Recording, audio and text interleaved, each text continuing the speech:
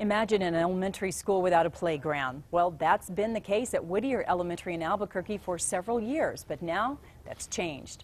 The school removed its old swing sets when it built a new kindergarten wing, but kids are once again climbing, sliding, and swinging thanks to new playground equipment donated by Lowe's.